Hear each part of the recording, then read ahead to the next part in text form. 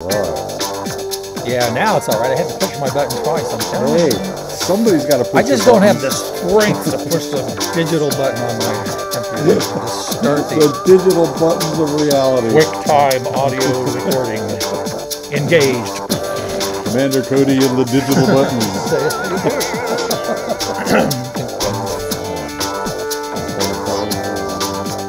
Everybody's dancing. Hey, everybody is dancing now. Everybody that counts. Everybody that can, yeah. Which means I'm not. All right. I wonder what I was saying. Good. Okay. Pull yourself together, Robert Strong. Good luck. And pull yourself together, Richard Pollock. I shall, Mr. Pollock. Right. Hey, good morning. Good morning, Richard. Hey, you folks are tuning in to Radio Science News. This episode is being recorded on December 11th, 2021. For some reason, that still sounds like I'm talking into the future or something. Yeah. And yet, in a few days, it's going to be 2022, and then I'm going to a confused. And actually, in a few seconds, it's going to be the future, too. So just and a few seconds ago, it was the past. It's like the Groundhog Day. Groundhog Day. Blink, and it's a new one. Hey, you're listening to Radio Science News, episode number 816 in a series. As you prime number fans know out there, any number that ends in a 6 is not a prime number. No. It has at least the factors of 2 and 3. But this 816 has the factors of 2 and 2 and 2 and 2 and 3 and 17. Yeah. And I also want to say, if you're from the planet Mercury, Mercury. I'm crazy about a Mercury. That's a great story. It is the 65th anniversary of Radio Science News on Mercury. I mean, we qualify for Medicare on Mercury? Yes. 65. That's great. Social Security kicks in and everything. So, Well, you need it on Mercury. You certainly do. A lot of people go to Phoenix, Arizona for the dry heat, but I'm thinking Mercury. But it's a lot drier heat there, yeah. and a lot heatier, too. It's just. It used to be that we thought that one side of Mercury always faced the sun. And then we found out, due to more science and more observations, that actually Mercury rotates on its axis. Yeah. And it turns out that when the Earth was closest to Mercury was when essentially the same side of Mercury always faced the Earth. Yeah.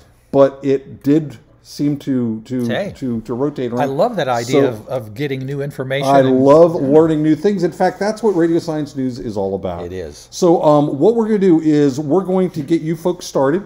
And if you're driving one of those self-driving cars, good for you. I'm glad that you can afford that. Make sure that everything is engaged properly so that you can participate in Radio Science News. If not, then pull over if you're driving so that you can fully engage in Radio Science News. Because we're going to go over a lot of really There's good a lot. stuff. I have way too much stuff, as you know, Robert. As you always do, because you know what? You want to give us more than we deserve. Well, there is that, but no.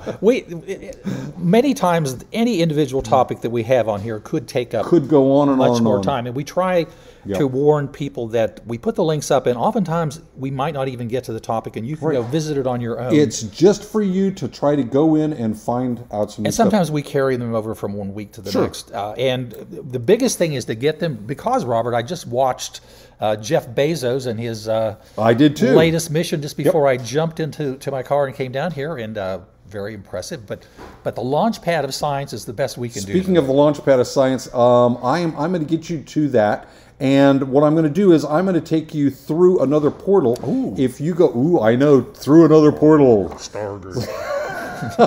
If you go to www.smartcenter.org, that takes you to my favorite webpage on the internet, which is the Smart Center page. Richard and Libby and I work with the Smart Center. We do all kinds of outreach and summer science camps and teacher workshops and all kinds of fun stuff.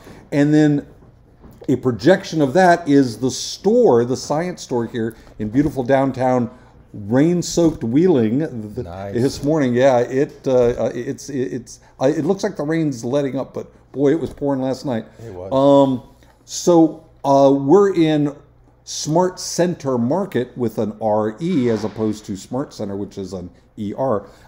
So to get to that, just type into your web browser, whichever that happens to be, www.smartcenter.org, and up pops the Smart Center webpage. Now, what's really nice about this is that it is a direct link to all kinds of interesting, fun stuff, but it's also a nice link to Radio Science News. And if you look above the little trifecta rainbow t-shirt images there, you'll see the link to Radio Science News. And what's fun about Radio Science News for me, and I'm sure it's as fun for our listeners, is that I have not seen what these topics are.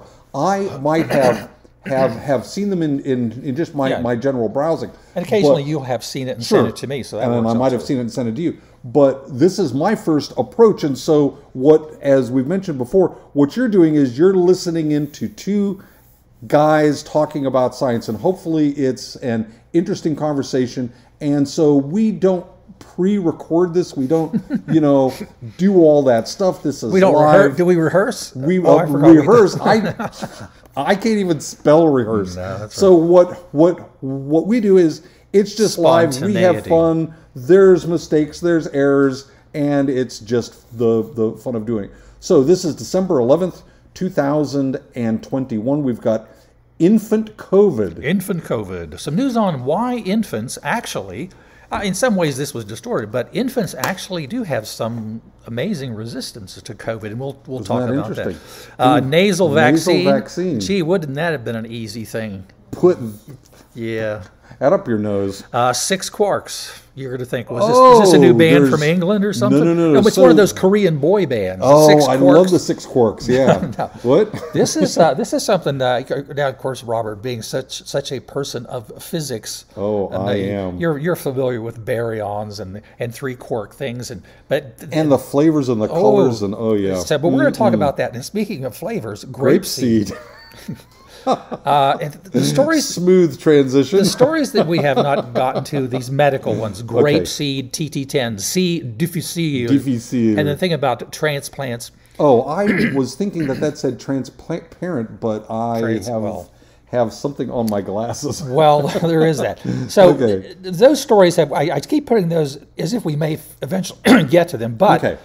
The big story that I do know that we want to get into, and maybe we should jump into it and see how much time we end up. This last section, in some ways, and I'm still processing it because I have mixed feelings about what was the December 9th ECAT demo. Right. Mm-hmm. And what I'm doing is I'm kind of letting it sort of, I'm ruminating on it. Like ruminating comes from the when you see a cow out in the field and he's sort of like chewing and thinking about, and rumin comes from the fact that he puts stuff in. Anyway, the idea is that you take some time to absorb, process, and then maybe revisit. And that's kind of, I think we're going to be doing that for a while. I just want to say that Richard and I have a fabulous program today at between noon and 1 p.m. over at the Center Market area. We are going to be with the Wheeling Symphony. And so to prepare for that, Richard came over to the Smart Center Market early on December 9th, and we actually watched this. We watched the demo, the live stream demo where Robert Rossi was actually going to present. He did it personally. There's a bunch of things about the whole presentation that lead me to think different ways. But what we'll do is we're going to look at there's a link to the December 9th ECAT demo, which will allow you to actually watch the whole thing, watch and listen to the whole thing, which is not that long. No, it's actually extremely short. And it's even interesting because in some ways it's almost kind of like, it almost reminds me of like a waiter who brings out the food and says, "This is the food. You may eat it," or I don't, he was whatever you want to do with it. He was a little, I don't want to say, not short. No, But very no wasted time kind of thing. And I think part of it, there are reasons why that may be. There was also a particular, what they call a FAQ, FAQ, they always talk about a FAQ. There's a sheet that they put up that has a long list of sort of things that you kind of need to know that the staff will put together. Because a lot of times people will ask Rossi a question, well, what was the coefficient of performance on the thing? Meaning how much power in, how much out? And he'll say, go watch the video. And you're thinking, hey, you could just tell him no. I appreciate he's going, look, I've been working on this for 10 years. It's the most amazing thing. You like it or you don't. We'll see where it goes. Watch the film. Then there was a thing where there were questions and answers. One of the things that Robert and I did have concern about when we actually went to see it was scheduled for 9 a.m. Eastern Standard Time, and it was from their facilities near Miami. And oh man, it was delayed or it was jammed, and it turns out that they really do state that there were issues of people hacking and trying to cut the feed. That's so sad. Well, but it's another one of those things that you go, well, why would somebody do that, or did somebody do it, or why would somebody do that if this weren't real? Exxon. Oh, Exxon? No, just kidding. I believe that you were saying Exxon, but I couldn't hear you because you were coughing. It wasn't quite. I was just clearing my mind there for a second. So anyway, like for example, the questions and answers, we were thinking it was going to be you could post questions and there'd be a real time. They kind of had to do, part of it is that they're working on something. It reminds me a little bit of the scenes from the series of Star Trek things where you go back and the guy is inventing hyperdrive, and and it's like you're thinking it's like a garage operation, and he knows what he's doing, and there's some interesting things about that. Then I actually put a couple of one quick link from Engineer 48, who's a guy who Rossi has a blog that he responds to and that you can send things to, and which is awesome. And the chart that we put up is the Ragone chart. And every time, and I have been looking at this now for years, and every time I see it, my jaw still drops. Well, and we probably in some ways need to revisit it again after having seen it. But again, part of what I want to say is let's kind of ease into this whole thing. Yeah. I'll tell you what, we'll start by just going to we'll get to some of the other maybe stories, but I'm going to click on the one that says December 9th ECAT demo. Okay. And this takes you to the page that, here we go, ECAT / December 9th event. It says welcome, and then it says today on December 9th, 2021, we proudly present the ECAT SKLED. As you can see, it has LED in it. So, for folks who are not familiar or haven't been following this, and I don't blame you for not knowing about this, right. Andrea Rossi's ECAT, which originally was kind of dubbed as the energy catalyzer. It went through several iterations, and the SK stands for Sven Kullander, who was a scientist that was a mentor and someone who contributed a lot to what he was doing. So this one is the SK. It's the LED. And then they claim it's the most energy efficient lamp ever made, and from the specs, and we accept them as offered. It certainly is. And then it talks about the thing that was actually a big surprise for many people. There were some slight delays in this December presentation, and it appears that part of it was both of these things are they have certification. Like we have in the United States, we have UL certification. Right. The EU has what they call CE certification, European, like a CE certification. Okay. And the point is, both of these are real products that when they are manufactured after a pre-order period, they're already approved and ready to go. And the ECAT SKL, which has an EP at the end, stands for electrical production. So it says basically a clean, compact, and fossil-free power source, providing electric power continuously for 100,000 hours.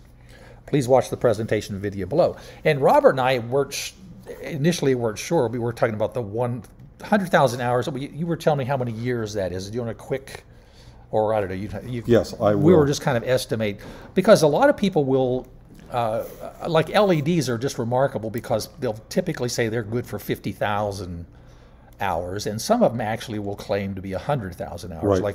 But it's a lot of time, and you're thinking, so something runs continuously. Like if I light up my barbecue, and that gives you 6 years. So we're in the 6-year time frame. Right. Now, continually operating. Yeah, and for 6 years. And one of the things that, again, a lot of this stuff is going to be foreign to people, or they're going to say, "What are you guys talking about?" It's a very complex kind of issue. This thing probably all started way back when Fleischmann and Pons first talked about cold fusion, and then they got obliterated by other scientists because supposedly things couldn't be replicated, even though we now know from history that not only was NASA, but the U.S. Navy, a lot of people were doing things. I'm sorry. I think that my math was wrong. I must have pushed a wrong key. There you go. I am going to do this again. That the ejection seat didn't that did not feel correct when I did it before, because I was thinking that was about 11 years, and I got somewhere around 6. So when I redid it, I got 11.4 years. Okay, so we'll just talk 11 and a half years. I was thinking that seemed off. I must have hit something else there. Now, the reason why this becomes even more interesting is and Robert, when we look at the fact sheet, we'll talk about it more. But anyway, on this page, I just want you to know that you can click and begin the thing. I'll click just a second. Andre Rossi had some throat issues that he's recovered from, but it's a little difficult because he has a very Welcome to this presentation of ECAT technology. We'll just listen to a few minutes. Is a new energy technology developed by Leonardo Corporation. It is a safe, clean technology which is far more economical than any other energy technology in the marketplace. It produces no carbon emissions or any other form of pollution. Today, Andrea Rossi, CEO of Leonardo Corporation and the inventor of the ECAT, will demonstrate 2 ECAT products. All right, so he's going to start out.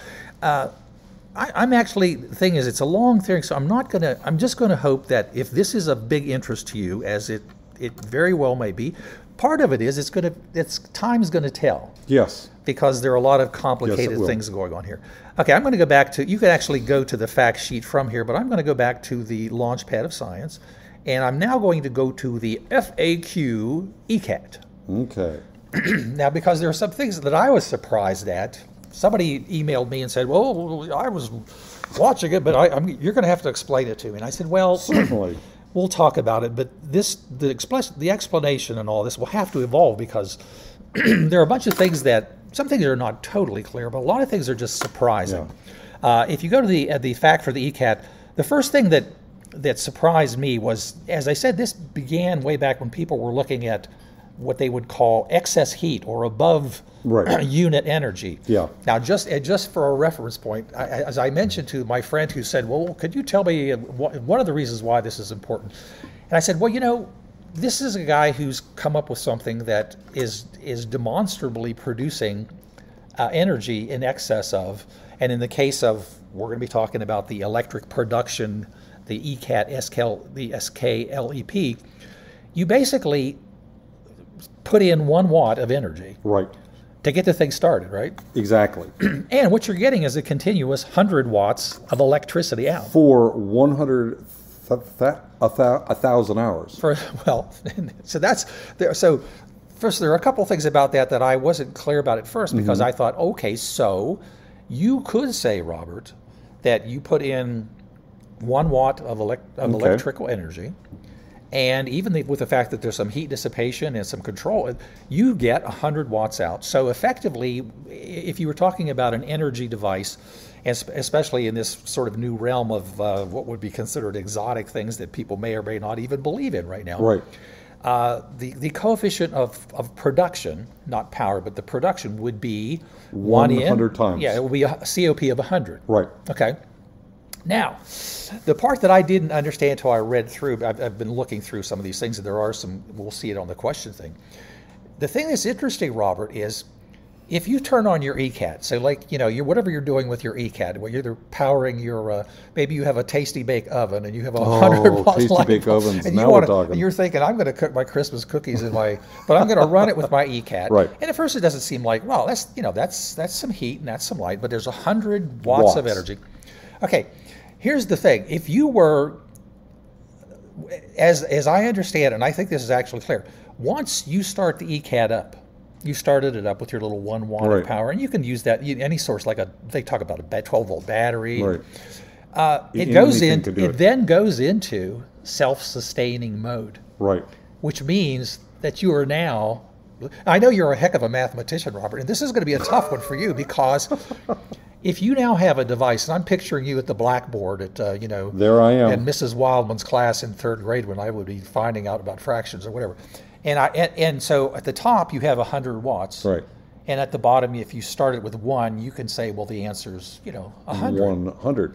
But if I tell you that now, after you finish your first batch of Tasty Bake Oven cookies, and it turns out that the thing is in what they call self-sustaining mode, it is actually powering itself with no further input. Right.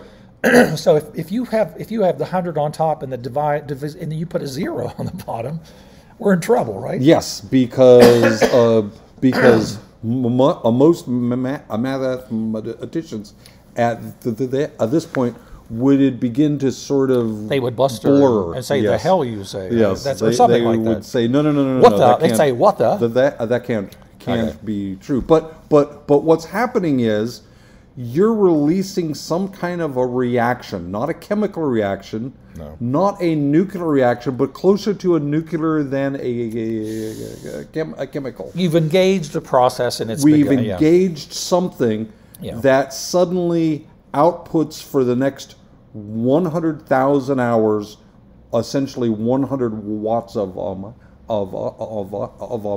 energy. Now, what I, as most science people, want to know is, where is this coming from? Well, and that gets complicated. There's also, one of the things is they have published a very extensive theoretical basis for what they're doing, and it's on research. We've linked it before, and we may talk about that before. But it's very deep in the weeds on physics and Dirac equations. And the thing that I think jumped out at me as the most surprising thing was, as I said, we first looked into this when people understood that there were over-unity processes, according to Fleischmann and Pons. Meaning that you're getting more out of it than you're putting into it. And over unity just means that if I put 1 unit in and I get 1%, if I get 101%, like that's over unity, and that would freak people out. And one of the contrasting issues is, if you're familiar with like the ITER, the processes where people are trying to confine with huge magnetic fields, that's to create a fusion process, they have not yet achieved even unity plus a fraction at this point. And they're doing it. They're doing it with enormous amounts of energy input. Like it takes the whole city will have to shut down for a while while we divert. And not just that, but it's so instantaneous. But it is this huge, gigantic thing. Yeah, it's that needs to be run and maintained by hundreds, if not thousands of people. Yeah. And it costs billions to produce. And it gets nowhere close to anything. And it's all in one place, and you'd have to.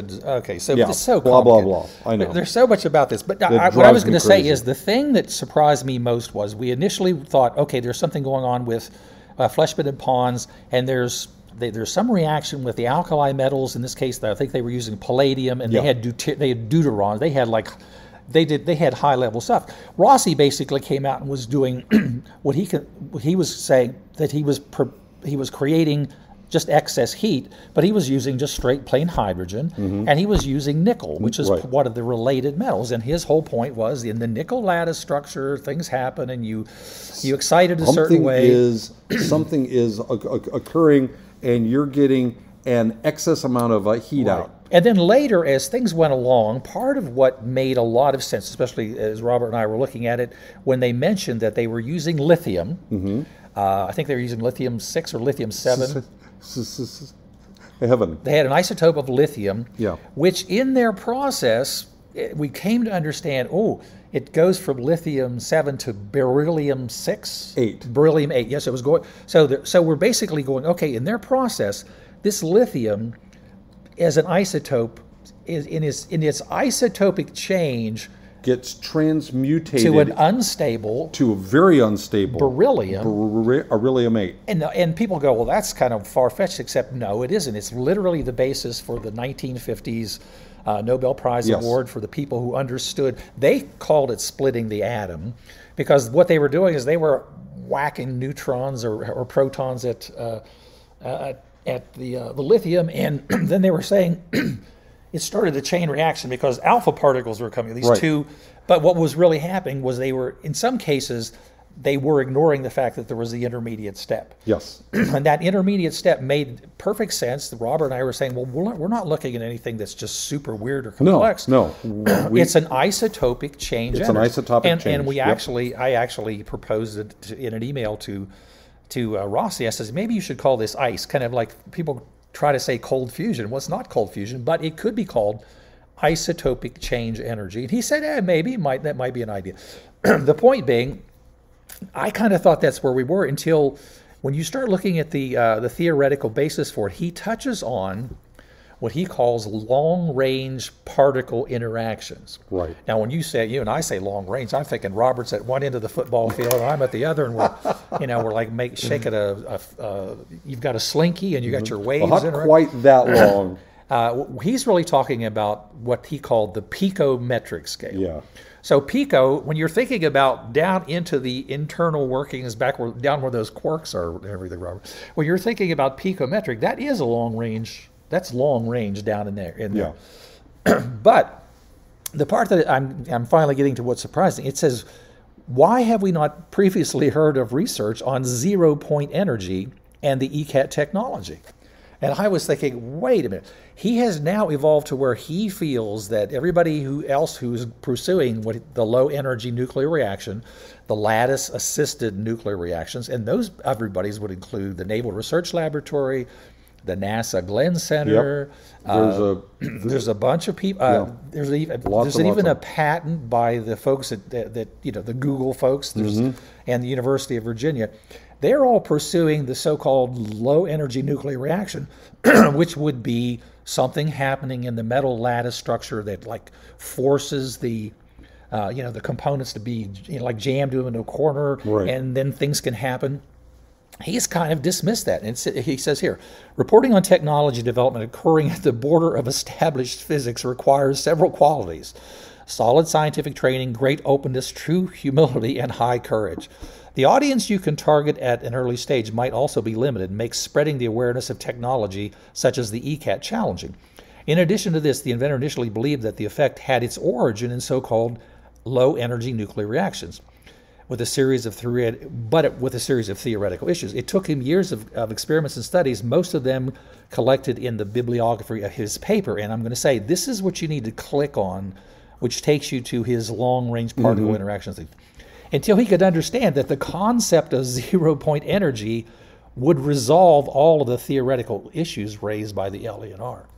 So that's what, this is from the fact sheet. It goes. Now, I as a physics and science guy, I just want to say that my understanding of what people call a 0-point energy. Yeah, it's a catch-all for a lot of different perspectives. Every person that wants you to think that they know what they are saying uses his term. Right. And so it's a shame, it's an absolute shame that we are using this term, because every wacko out there is saying, oh, well, it must be due to 0-point energy, because they don't know what to say and they don't know what they are saying. That's right. So it's a crying shame that something that is probably valid is being called this. Well, and in Rossi's case, he has basically he has referred to things that Tesla, Nikolai Tesla, purported way back when, and the idea of there's a lot of complicated things about resonance, and when we were talking about the other day, you were saying the idea that maybe you have, it's like in some way you have a mechanism that resonates or is an antenna for that energy that's out there. Part of what's going on in his ResearchGate thing, and at some point it would be good to sit down and just go over point by point. But one of the things that they point out is that within Dirac and a bunch of people who've looked at different things, there is the understanding that the electron has a motion to it. Yes. And it may be at the speed of light, and it's a very small motion. But again, there's the concept that, hey, guys, this is just out there all the time. It's just like if somebody goes, well, how could Columbus go from Europe to America? Well, it turns out that there were these trade winds. They go this way, they go that way. Yes. They're always there, and kind of like if you just put your sail out into the trade winds, you didn't develop them. It just takes you along. Right. Or if you're a fan of hydroelectric power, and you have I've got here's a magnetic field and a rotating wire, and the guy says, well, listen, why don't you put this wheel on it and we'll push it up under the waterfall. So the very little bit of energy that you use to push it up under the waterfall. Or maybe you even just had it all set up and you said, hey, let's open up this gate. Instead of grinding grain today, why don't we run this and let the wheel turn our generator and see what happens? Some people would say, well, this is crazy. You now started a process, assuming as an analogy to what we're talking about here. Right. Assuming that by simply telling your assistant to go, hey, open up the gate, for the run of the grinding stone thing, and just have it run down here and let it flow over my little water wheel and turn my generator. And the guy goes, yeah, okay, no big deal. And he just opens it up with like almost no effort at all. And the thing runs for the next 100 years and produces 100 watts of electricity an hour. Every hour. So, so the point is, in looking at the same ideas. You have to look at some of these things, and we're not going to claim, okay, guys, this is all. You have to believe this. We're really looking at this from a practical standpoint. And that's where it goes. Well, for example, the first thing that they did was they created the ECAT SKLED, and there's a whole bunch of things you can click on. Where can I use the lamp?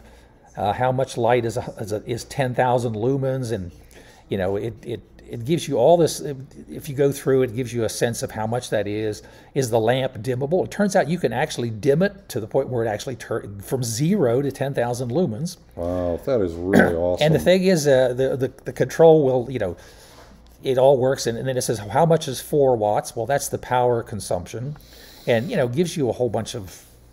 And again, here's the thing: this particular thing takes 4 watts, but it gives you what is equivalent to like 100 watts of LED, compared to what it takes to run a comparable lumen-producing device with a standard thing. There's just so much. All these questions are here, but the thing that is interesting: can I pre-order the lamp now? Yes, you can pre-order it, and it says you can pre-order, and there's a thing to pre-order. A lot of people who've talked about folks like Rossi who were purporting, say, new devices or things like that. Well, it's a ripoff. You're going to send him your money. You don't send him any money. He's not, unlike ITER, which is asking for billions of dollars from France and the United States and Germany and the people and we're talking about the amount of money is just astonishing. The whole point about this is you can go ahead and pre-order, and partly because he wants to get 1 million of them pre-ordered so that when their production starts, then you can pay for it at the time it's deliverable, and that's that's kind of it. Anyway, this is something you're going to want to go through and look at. It talks about practical uses, and the other, just for your perspective, if you want to know what like a 10,000 lumen light is, you could probably go to. I'm thinking like go to your local car dealer and see the kind of brilliant lights they're shining, or a football. Those are the things. Stadium lights. 10,000 lumens is a bright light. That is a lot. And it's also a directed, like 30-degree angle cone of bright light. Anyway, all these things are here. When do I have to pay? When could I get it? And can I change my mind? Let me see if I can change my mind. Yes, you can change your mind anytime. Send me an email, cancel your order. So if you want to, you can go and order 100 of these lights, and then when they turn out and say, hey, we're ready for your order, you can just change your mind. So there's all this stuff down here, and questions, planning and strategy, cost of production. Anyway, there's all the questions that I was thinking it was on this sheet. There's some place where somebody was talking about how can you use this as a mobile thing? The point being, well, since you only need 1 watt to start, even if you just had, say you're going to start up one, or you had a bank of maybe 10 of the SKLEPs because you weren't 1,000 watts of power which would be a typical amount to run a lot of things.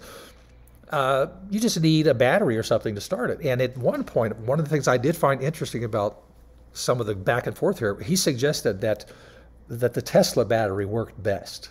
he said that. That interesting. I just put that as an aside. So that's fascinating. As though that he's already done that test. Well, and they've already talked about the fact that, and if you thought that it would be interesting to be able to turn on your porch light for what was it, 11.4 something years. They also point out that instead of, if you had a typical electric car, 3 or 4, or maybe say you had a big Tesla pickup truck, I don't know, 3 or 4 or 5 would actually run your car for 11.4 years without ever doing anything. Yeah, so it could be going nonstop. It could be. You could become a pizza delivery man for 11.4 years and never. Well, do stop at the restroom occasionally. That would be the only thing I would suggest. So good morning. So that part of it was just fascinating. Now I'm going to go just touch on. I'm just going to touch on the question and answer. And that may have been where the question was. If you were listening to the presentation, you could in real time submit them, and you still can. In fact, I'm noticing there actually are some new things, like does it have a reactor inside? Is it similar to your former SKL? It just has all kinds of, like I said, and there are going to be more questions and the answers coming up. And if you want to see those, it shows you. It says you can use this form, and then this is all the questions. And as I looked at it, I keep seeing this is probably where the Tesla question was. Yeah. Oh, you can also order it for AC or DC. That means you can start it with AC or have AC or DC come out. That's really cool. Can it be changed? Yes. If you ordered it one way and you want to change it, it says here, send it to info. I mean, there's all the stuff about the nuts and bolts of working this out. This is really interesting. So you can do as Hertz. You can do a European Hertz. Yeah. Okay, so and it tells you what's included. These guys have gone through the whole wow. Okay, that's impressive that somebody's decided, okay, this is not just going to be an American thing, it's going to be a worldwide. Oh no, I think they actually feel that it'll be more of an EU thing initially because there's going to be less anyway, if you scroll, and you could take a long time because they keep adding a lot of questions, a lot of answers.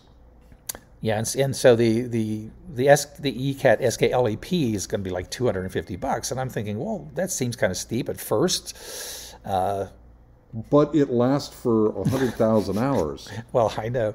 If you take the time to look through this, I think it would probably answer most of your questions. And I think this is where it actually mentioned the Tesla thing somewhere down there. But wait. It says, does the SKLEP automatically turn itself on when power is required? The answer is yes. Yeah. Okay, so it it just keeps running. That's one of the questions that you and I had. Yeah. And it says if there's the controller basically says if there's no power, does it just idle? What it goes, well, it gets turned off. But the point is, once it's on, it's anyway, lots of questions here, and like I said, it's one of the things where some people are going to say, I'm not going to spend any time looking at this because it sounds wacky, but other people, I think, are going to pay attention. Now, one of the little things that's also interesting... Wow, great questions and answers here. Okay, yeah, there's a lot. There's an awful lot. What I'm going to need to do is spend a couple hours and just read through this. Well, and the other thing, we include Rossi's blog. If you look up above our listing of topics, up in the left-hand corner is the Rossi blog. And that's always interesting because people will sometimes tell him, "Hey, you did a really lousy job. Why don't you get a celebrity to do this? And somebody that doesn't have speak with it." And he's kind of, I'm going to say, in some ways, he was a little gruff in the presentation because he's putting it out here, and it's kind of like, for those who understand what's going on, this is enough. I don't have to do anything. Right. And also, I understand that. Also, as I mentioned to some people, there's part of me that wants to say, keep this. Don't come out and stick it in anybody's face, because some people, when they finally really understand what's going on here, the ones who are really smart will say, well, this is going to help me no matter who I am. Yeah. Even if you're ExxonMobil, you're going to understand that you could adopt some of this technology and you could reduce the cost of your production enormously for things that people are going to keep needing. Like people that mow their lawn with a gas lawnmower are going to say, so ridiculous. But they're going to say, I still need my gasoline. And if it turns out that Rossi can, if Exxon uses this technology to make a cleaner fuel for me or something and cheaper, well, that's going to be good. So But actually, if you're one of those people that needs to mow your lawn several times a day, like I am. Some you've been doing that lately? No. No. No neighbors. I certainly do not, but I know. And they don't have sheep or goats, right? Right, and they do not have sheep or goats. You might as well figure out how to install one of these on a lawnmower so that you can mow for the next 11.4 years uninterrupted. Obviously, you could put one of these on a little electric lawnmower like those Black & Decker things, and off you go. And if it had sufficient battery power, it would last you for, oh my gosh, who knows long. Yep. Anyway, so let's look at Engineer 48. This comes from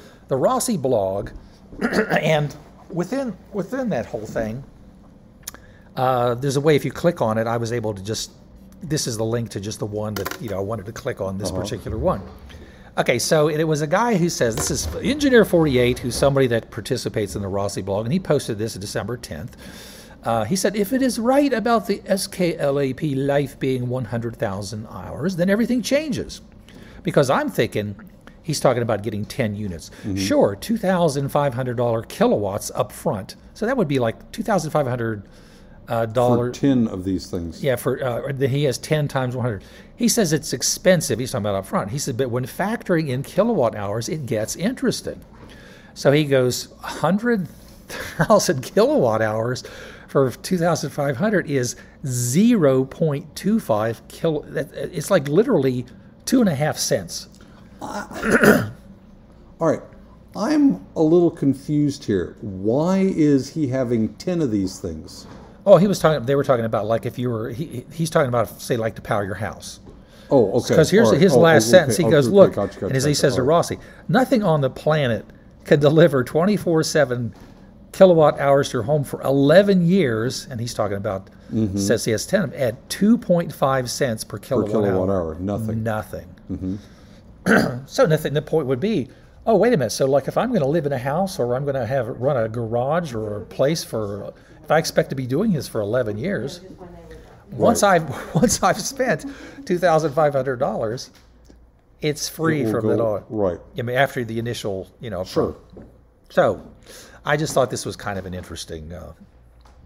Well, what it boils down to is, let's say that your electrical costs at your house were only 5 cents per kilowatt. And they're not. In fact, around here, I'm going to say in Europe it's even more, but we're here we're at like 10 or 12 anyway. Yeah. Because we're in a state with coal and everything, it's cheap. We're so lucky we get cheap electricity. And it's still 4 times more expensive. Right. Yeah. Okay. So for whatever you would be doing, I mean, maybe you had an industrial process, maybe whatever it is, this guy is pointing out, it is, in some ways you feel like it's a little steep up front. And I would have to say that initially the concept that Rossi was looking at was like some kind of a home heating thing that would be $300 or $400. Right. That would replace, that you could put in the middle, say, splice into if you had a circulating hot water system at your home, you would just splice it in and you turn it on and it would run for, 6 months or a year, and then you'd replace the fuel cartridge. So that was kind of the initial thing. And I will say that they're looking at a lot of things. When I look at what they have done, what you're talking about is an object that's basically, well, since we're here in this part of the world, we won't talk the centimeters, but it's basically 1 inch by 1 inch by 4 inches. Right. It's tiny. That's all it is. It's tiny. It can fit in the palm of your hand. Yeah, and the analogy I mentioned to people was, hey, if you were to go buy one of those big Tesla Powerwalls, what you'll find out when you take it apart, it's like multiple lithium-ion batteries. Right. It's a configuration of, but each one of those little batteries does not produce 100 watts. No. And it certainly does not produce 100 watts for continuously 100,000 hours. Yeah, once you crank it up, it just keeps going. Right. So first of all, I want you to picture the fact that, okay, you could have something that's 1 inch on a side, 4 inches high, like almost sounds like one of those little Bic lighters or something. That's exactly what it sounds like. About that size.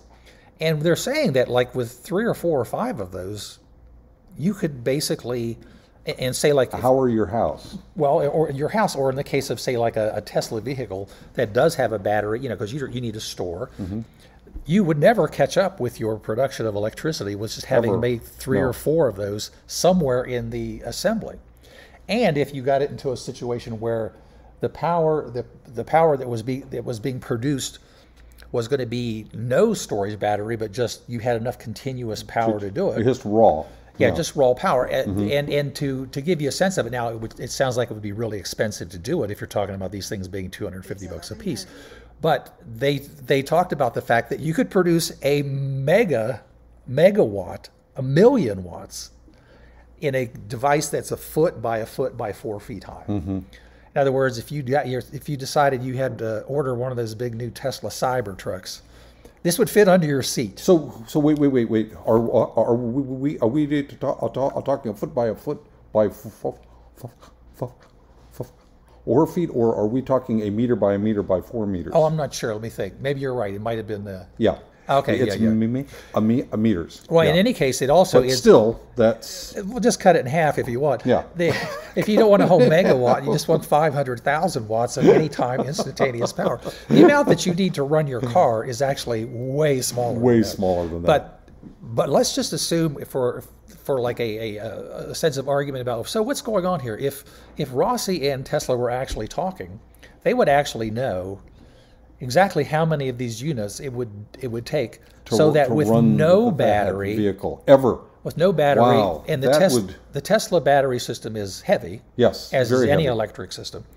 So that's another wonderful question I would love to know. Exactly, if I needed all the power I would need to drive one of those, like maybe Tesla semis or a standard Tesla car, instantaneously anytime. And their whole point is, if you're not driving it and you don't need it, the control system it's in off position. So and of course it produces no heat and it produces no carbon. So that means that it could that if you were to have multiple of these units, it could drive continuously for 11.4 years. But if you only needed it for an hour a day, then it would never in your lifetime run out. Yeah, probably not. And it's not clear exactly how they're talking about that, like whether not using it would extend the...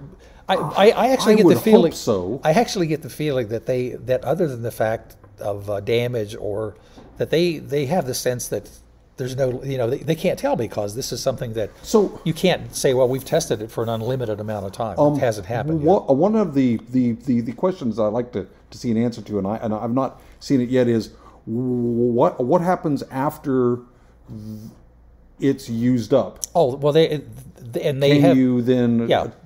talked about it in? Yeah, they talk about, can we just recycle? And they say, yeah, and they'll, basically they'll just give you a whole new unit, and there'll be a discount, on the switchover. I forget what it was. So you mean we don't have to throw these things away? No, because they want it all back. You can't put it back into a landfill or throw it into or just throw it over a neighbor's yard. Dump it into the hollow like we Okay. So anyway, there's a lot of stuff here, and we're going to be talking about more. Let's take a quick look at the Ragone chart. The Ragone. And I only put this up because you and I talked about this for people to get a sense. When you click on this, you go, well, I'm not sure if I understand this completely, but over in the left-hand corner of the Ragone plot, which is basically, this is a thing about power density, energy density, and I don't want to get too deep in the weeds except to say everything over here is stuff that you've probably heard about. Like even look, supercapacitors. Like for example, Tesla, they could have a supercapacitor that would give you, that would hold weeks or 2 days worth of stuff, and you would never outrun your little ECATs recharging it. Right. Anyway, everything in the lower left-hand corner is kind of stuff that we know about. Gasoline, methanol, all kinds of cool things like hydrogen fuel cells.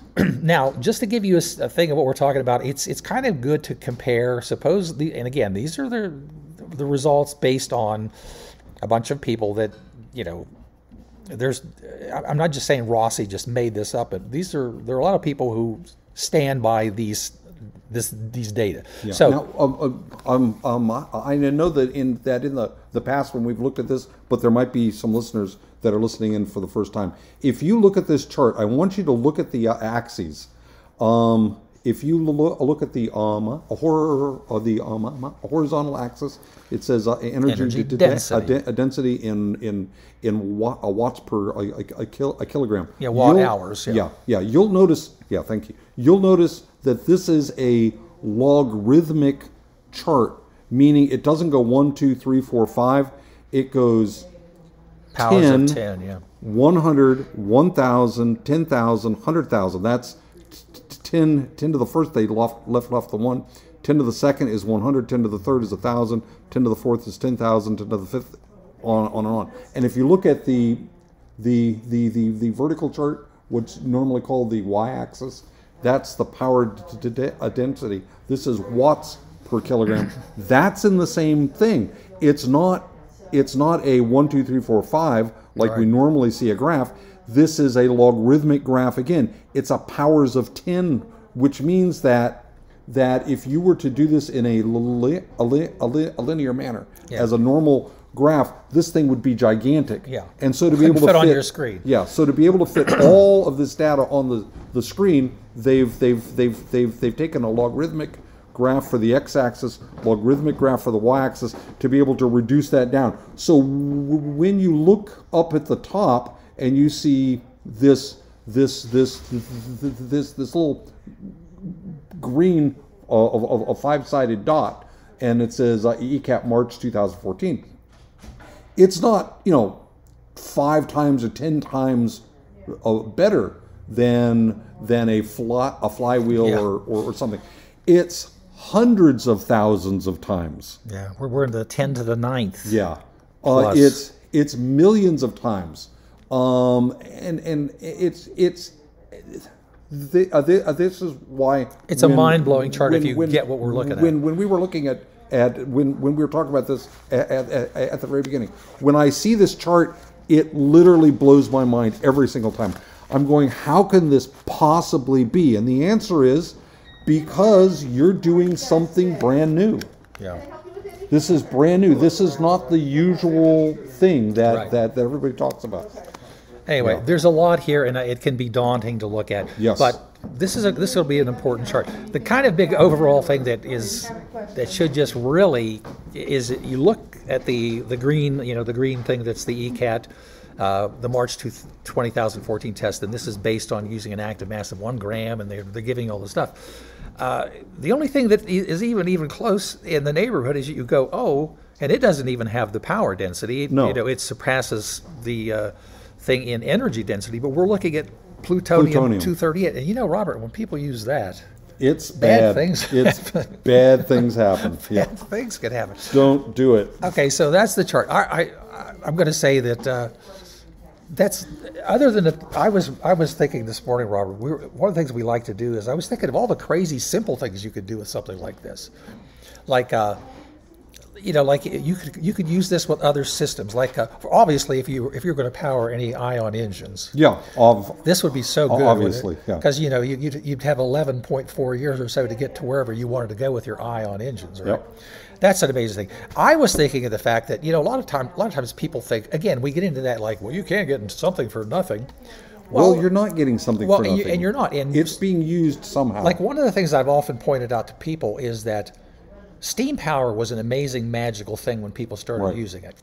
And it both directions of steam power. Like if you had something, and I'm saying, let's imagine that you had some situation where you had a lot of water that was at 99.9 degrees, and you just kept it there at that temperature. By just adding, getting that water to go through to 100 and have it go from a liquid to a... It suddenly turns into steam, and it expands, and it can push enormous pistons and make things work. And then the other thing that's even more enormous is if you have a system where you have let's say you have a large cylinder, a room or a cylinder. Mm-hmm. Let's say you have a large cylinder and it's completely open. You don't even have to use anything much, in fact, nothing beyond actual atmospheric pressure to completely fill it with steam at 100 degrees plus, and then let it cool to 99. The energy that comes from the compression Yeah. The recompression is even astonishingly more. In fact, Yeah. so anyway, I was looking at why couldn't you have some kind of you could revert to all kinds of interesting steam systems where you'd have some ECATs that basically kept a reservoir of water available to you at 99.9, and then you'd have an electrical system that would power your little microwave to kick it over and turn it into steam that would do work for you. Wow, there's some great ideas. Well, and I was thinking about one of the things about the LED light is that it's a broad spectrum. Mm-hmm. Somebody said, well, if you made that into just a pure spectrum for plant growth, wouldn't that be amazing? Then just look at the astonishing thing you could do with greenhouses, or 24 hours a day. Or in the age of COVID, if you just wanted to have a simple system where the entire HVA system in your school or hospital would go through a zone with intense UV, whether your air and water would be, there would be nothing that would survive it in terms of the, Absolutely purified. Well, and then the other one I thought would be really, suppose you want to do hydrogen fuel, how are you going to store it? Well, you could you could use the ECAT electricity for a hydrolytic splitting of water. Yep. And then you could just separate the hydrogen and oxygen, or you could even let them mix because that's an explosive, powerful gas to do work for you. There's so many things. So much you could do here. And this is amazing. And a lot of times people think about this, there's a time shifting thing. Yeah. And the first thing I was thinking about was I watched a great thing about trebuchets. Are you familiar with the trebuchet? Yes. Well, the idea was that how did they launch these giant? They would launch cows into cities. They would have like 100 kilograms. They had huge stones, and it became the thing that it was like the nuclear device of the medieval times. And one of the systems, what it is, you had this heavy thing where you had to fill up with dirt or rocks, and then you released it. And one of the things that somebody proposed was, if you were able to do it, you could have a trebuchet system. And this is why I'm saying it's time shifting on how you do stuff. Like when people have those little cattle zappers and they have a capacitor that builds up with one little battery and it knocks you flat. You could have a trebuchet could have a system where you have this whole big empty thing and it's lightweight and balanced, and you just pull it up to where the stream fills it with water. And you hook it so it can't move, and after it's filled up with 20 tons of water, you release the thing, and the trebuchet launches a 100 kilogram rock into the castle, and the water goes out, and you do it again. It's not like you aren't using any energy compared to what is being released. Yeah, and so it becomes one of those things where people get concerned. Oh, is this real or is this false? We're doing great. Good. All right. Got a couple more minutes. Okay. Okay, so those are probably more things than many of you wanted to hear about the ECAT. But you know what? This is going to be important. You heard it here on Radio Science News. And pretty much nowhere else. It will be nowhere else. Well, so please pay some attention to this, because it could turn into something truly amazing. The thing is, if we take people at their word, and we actually never do. We try. We should. But the point of it is, there's a lot of scrutiny by a lot of people of this, and a lot of people involved, and a lot of some behind-the-scenes big companies involved in this. And if nothing else is going on here, at December 9th, 2021, somebody, kind of like the guy that was going to invent warp speed on Star Trek, came out with this concept that said, I'm going to take it way down. I'm going to trim it way back in terms of my coefficient of performance, because I could probably do 1,000. Right. But I just want to have an easily controllable device that people might want to buy, and that's an absolutely astonishing thing. Yes, even if we don't seem to realize it right now. And I'm going to get ready to start the old. Okay. Robert, we had some great stories here. Okay, so we are just going to have to take them to next week, where we'll even talk the grapeseed, the infant COVID, the nasal vaccine, the 6 quarks, the grapeseed, the TT10, the Ificil C, and the transplant. There are so many. I'll tell you what. I might even start the theme early just because I want to. No, I'll give it a second. We may look at one. Let's look at the nasal vaccine, because nasal vaccine. And I didn't say naval vaccine. No, a lot of people say that's bad enough in the arm. It says, wow, nasal vaccine may aid fight against new viral variants. Yes, which is a great idea. Well, and this is certainly an idea that let me turn that down to the hair. This is certainly an idea that was thought about by many people who are looking at skin patch vaccines, vaccines that you could actually take in the form of a food or a pill. Even the folks at the University of Pittsburgh Medical Center were saying, you could inhale this. The neat thing about this story is that this is actually the most efficacious place because anything you do in your nasal mucous membranes alerts your lungs first. Yeah, great idea. And they make a whole point of that, unlike anything else going on in this thing.